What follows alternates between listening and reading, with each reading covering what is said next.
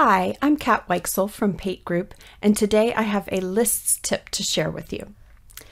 So we keep getting more and more features in Microsoft Lists, and I'm going to show you a new one that's rolling out now. It's related to the calendar view that you can create. I'm going to just start by setting up a calendar view, and then I can show you this new option for dragging and dropping items to schedule them, reschedule them, and even unschedule them. So first, I'm going to come to where the views are here, up in the upper right corner, and I'm going to say Create New View. I'm going to go ahead and select the Calendar View option, and I'll just call this one Calendar.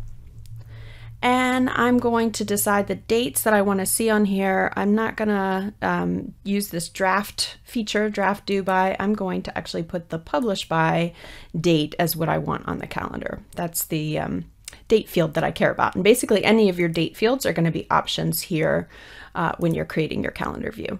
I'll make it a public view and click Create. And now I've got my calendar view, which should look very familiar to you.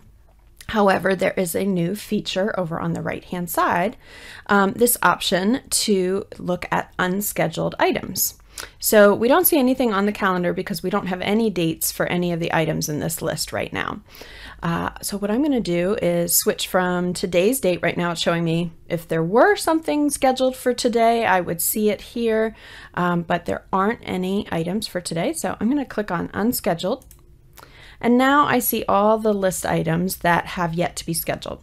So to schedule these, to actually put in a publish by date, all I have to do is drag items from the unscheduled section to the calendar for whenever I want to schedule them.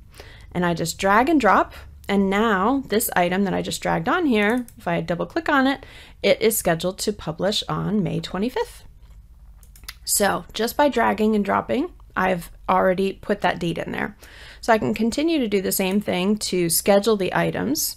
I could also move the items once they're on the calendar. So let's say I change my mind. I don't want this to be on the 25th. I want it to be the 23rd. I can drag and drop again, and I've rescheduled that. And the same thing can be done to unschedule things. Let's say you've decided you're not sure what date something should be published on, so you can actually drag it off to the unscheduled section and it removes the date. So it's just this really nice drag and drop simple option for scheduling, rescheduling, and unscheduling your list items. I hope this helps.